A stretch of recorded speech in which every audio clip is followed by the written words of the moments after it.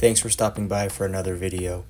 If this video is of any help and you want to support the channel, please take a quick moment to subscribe and drop a comment and a like. Today we're tying up the Scruffy Brassie.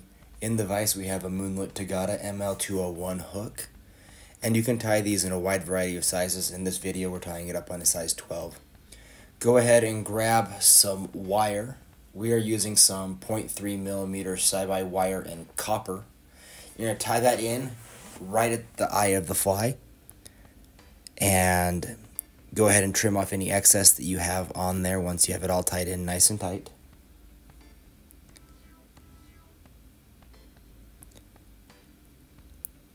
Now we'll go ahead and make sure everything's locked into place, and we'll add a whip finish or just a quick half hitch by using our fingers and setting our thread over on the cradle bobbin,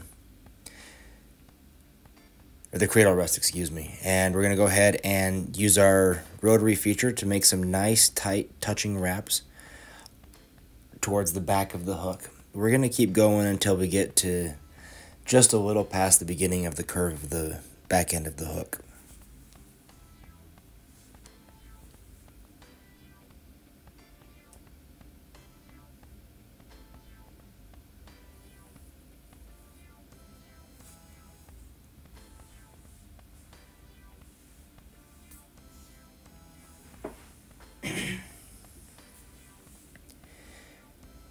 And as we get back to the point where the hook point is showing, just be careful not to accidentally snag yourself on that, especially if you're using a smaller sized wire for smaller versions of this fly. Now that we've gone a little bit into the bend of the hook, you're going to see that I start wrapping my thread forward here, and I'm going to do some open spiraling forward wraps, trying to keep the spacing relatively uniform. And keep that tight so that you have a nice tight body and you don't have any big gaps in your wire. Now that I'm up to where the thread was tied in, and that was my tie-in point for my wire, I'm going to grab my thread off the bobbin rest, and I'm going to go ahead and do some crossing wraps and wrap around that wire to make sure I get it locked in nice and tight. And I'll use an old pair of scissors and trim off the end. You could also helicopter it off if that's the style that you want to go with. Now I'm just flattening down the tag ends of my wire. And then I'll go ahead and throw an extra couple of wraps to sink everything in nice and tight. That's one advantage of using this thread that I'm using, the Semperfli 30 denier or 18-aught thread.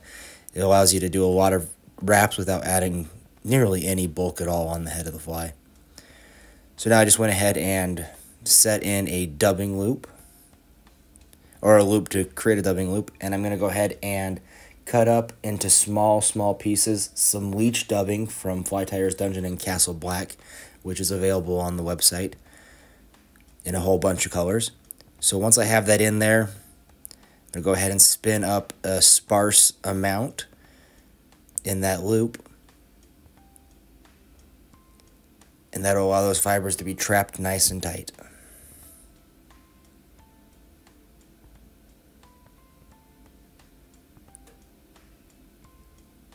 Now that they're trapped in there, we're going to go ahead and start wrapping this around the eye of the fly.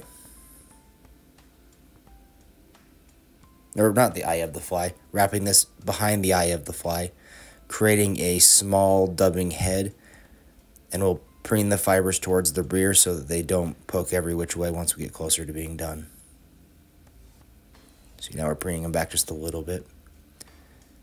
And this is why it's key to have this be a sparser noodle in this dubbing loop so that it doesn't build a ton of bulk and go crazy on you.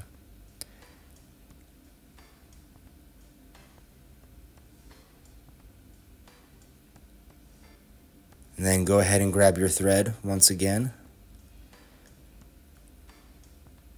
and we'll do some catching wraps to lock the thread from the loop in place.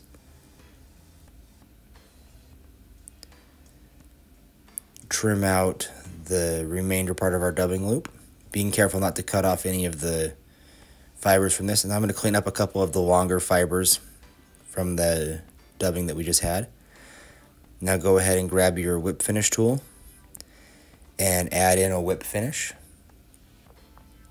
And because this thread is so thin, it's easy to do a second whip finish to make sure that everything stays locked in place. And now I'll grab just a tiny drop of UV resin to help further lock this fly into place.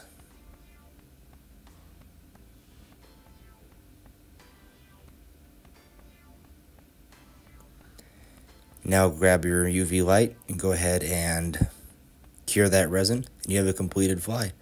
Please swing by the fly shop and grab a couple of these, add them to your box. Thanks. Bye-bye.